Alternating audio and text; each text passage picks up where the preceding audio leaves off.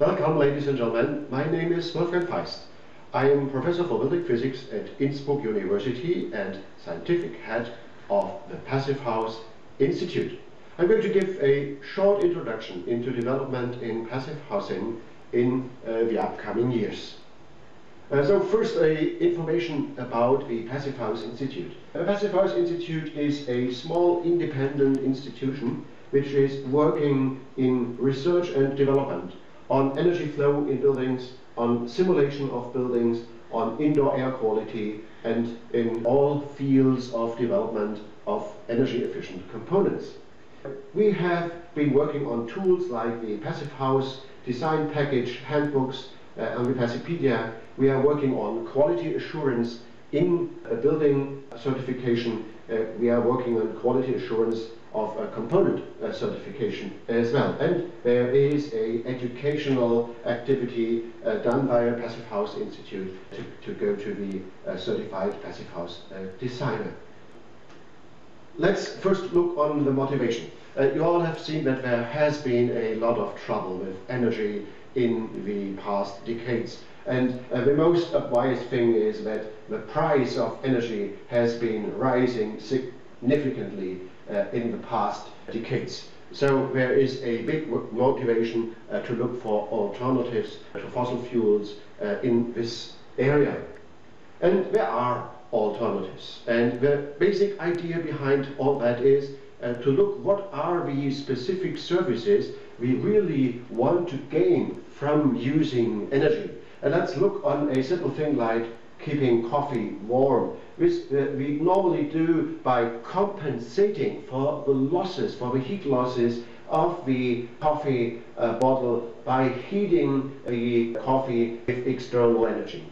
And the basic idea is just to have the energy service provided by efficiency. And you all know how to do that. This is just a well-insulated cap. It's a vacuum bottle so that you don't need any energy to keep the coffee warm. And now the interesting thing when looking on the use of energy worldwide is that almost everything we are doing with energy is of the same kind like in the example given. So we have about 30 to 40% of all the energy worldwide used for heating buildings. And so the very first passive house, which has been built in 1991, demonstrated that it's possible to construct buildings in a way that they don't need a lot of energy for heating, but they just keep warm by intelligent methods of the building envelope and of the technology used to recover heat from the ventilation system. And that is tried and tested. So it's just 20 years that we have the monitoring results of that very first passive house which has been built in Darmstadt, and we see that the overall energy consumption for this building was reduced by some 90% compared with the average consumption we have in the same region for the energy services. So this is really working. And it's not just a simple family home, it's a row of houses which have all the same kind of efficiency. Now, this improving of efficiency, it's not just limited to buildings. We can see the same type of development in a lot of different fields of energy use. So, for example, the development with the LCD monitors. You see, a standard monitor still has a consumption of some 50 watts, but you can already get on the market monitors which only have 22 watts for the same service. And the development on research is to use electronic ink displays. The electronic ink doesn't use any energy at all for displaying, so you can have a significantly reduced energy consumption for the display, for example, of your computer. And this becomes very crucial if we come to cooling climates, where all energy we produce inside of a building has to be cooled outside of the building as well. So let's have a look on what are the crucial elements in order to reduce the overall amount of energy you need for keeping buildings comfortable. I just want to show that on this example. This is a multi-family passive house which has been built by architect Enno Schneider in the year 2000, and we can see what the main elements are which have been used to reduce this need for energy. And very first and crucial point in almost all climates all around the world is a very good insulation. But the insulation has only to be good in the undisturbed areas of the building envelope, but also on the joints. The joints have to be free of thermal bridging, and we have developed methods of how to realize this. We need a good quality of windows as well. The main function of a window is to deliver daylight and to be possible to look out of a window. And so the windows can be developed in a way that they are specifically useful in the climate we use it, and in a heating climate it has to be very well insulated, but it still should have a good performance for solar energy delivery into the room behind it. The building has to be airtight. We don't want cold air to infiltrate, or in a hot and humid climate we don't want hot and humid air to infiltrate into the building. And in order to have a very good indoor air quality, which is another very important goal for a good development of buildings, we use a ventilation with heat recovery. So this is the typical passive house, how it's used in a moderate heating climate. If we go to other climates, we'll see later, there might be other combinations of methods.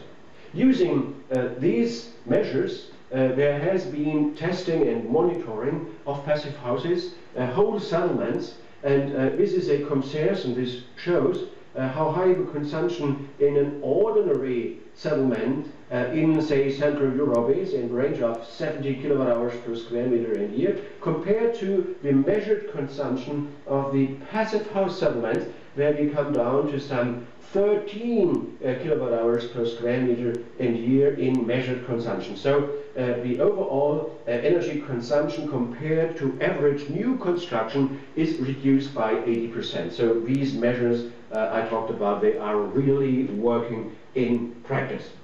One type of work we are doing is to look for construction systems which are suitable to build passive houses. So we have looked for the overall insulation capabilities of these systems, and also for reducing of thermal bridging and for reducing of air leakage through the construction. And what you see here is that all construction methods can still be used, whether it's a brick layer, a brickwork building, or if you use ICFs, insulated concrete frames. The timber frame construction is possible to be used. There can be prefabricated elements which can be used for passive houses, and a lot of different construction methods. So it's not a question of a construction method, it's only a question of the quality which is used for the elements itself.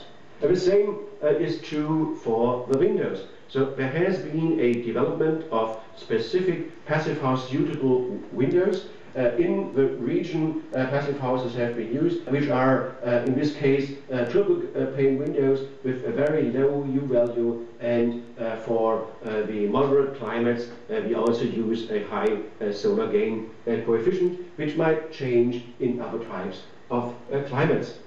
Another thing which is really necessary to have is a ventilation system, because we want to have really good indoor air quality in such types of buildings. So there have been ventilation systems developed which have a very high heat recovery level. The heat recovery level of these elements are in the range of 80% and up to 90%. So the overall heat loss is reduced by a factor 10, and if we have heat loads from the outside, also the heat loads can be reduced by the same type of technology. Now, putting all that together, we get the passive house here as an example of a one-family house built now in another climate. That's a climate in the United Kingdom, built by architect Justin Berry, showing that the reduction even in that climate can be in the range of 80 to 90%, but it also can be built cost efficiently. And this is shown in the next slide. Of course, if you improve the quality of the building envelope, the construction costs slightly rise. They rise the lower the consumption at the end should be. But on the other side, the consumption of energy, the cost for consumption of energy, the present value of that is reduced. So if we look at the sum of all costs, the life cycle cost, you see that the life cycle cost has a certain minimum. And the minimum is just in the range of the passive house development for in this time. So we are the least cost development which is possible within energy efficient building construction. But what is very important on our position, on our point of view, is that we provide a very good indoor comfort, best comfort class possible, comfort class A accordingly to ISO 7033, which means that people feel comfortable in these buildings, so there is no compromise to good indoor comfort using passive house technology. Now, the passive house technology can also be used for the refurbishment of existing buildings, which you see in an example here. In this example, the overall consumption of the building was reduced by some 80% by using passive house technology to refurbish that building, to add better insulation, to use heat recovery ventilation, and to use better windows. And we have a quality assurance and certification process which is working to ensure that that really works with all the examples which have been realized so far. Now, we can use the passive house principle not only in Central Europe, but we can also use it all around the world. What you see here is the heating demand and the insulation levels we have in heating climates, which of course is much higher in the northern part of the world, and which is lower the farther you come to the south. And this is the sensible cooling part. So of course there are typical measures for reducing sensible cooling loads which will be used in passive houses situated in cooling climates, and the efforts you have to take to use these measures can be seen on this slide. And of course there is another task, the task of dehumidification of indoor air, which is to be taken in climates which have a very humid outside climate.